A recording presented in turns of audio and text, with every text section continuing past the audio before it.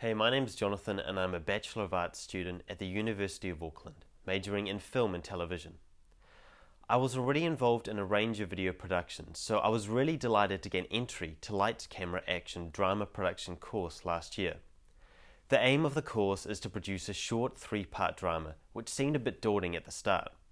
The course is intense and mixes location shooting with multi-cam studio production. It was honestly my best experience of university. I learned so many new skills and would recommend it to anyone. My group decided to tackle a crime drama and wrote a short series about a young couple of carjackers who one day steal a car with a kidnapped girl in the boot. The pair see dollar signs and a way out of their average lives, so they try to ransom the kidnapped girl. However, soon things get complicated and the pair find themselves in deep with the wrong people. You can see the first part of our drama on the course website. The project was a huge challenge.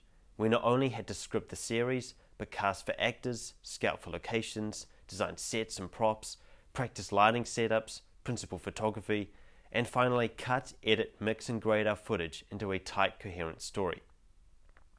My role was executive producer, which meant I had to oversee all the groups in their production of the project. It was a crash course in people wrangling, often when they were under pressure. Great skills to take out into the world.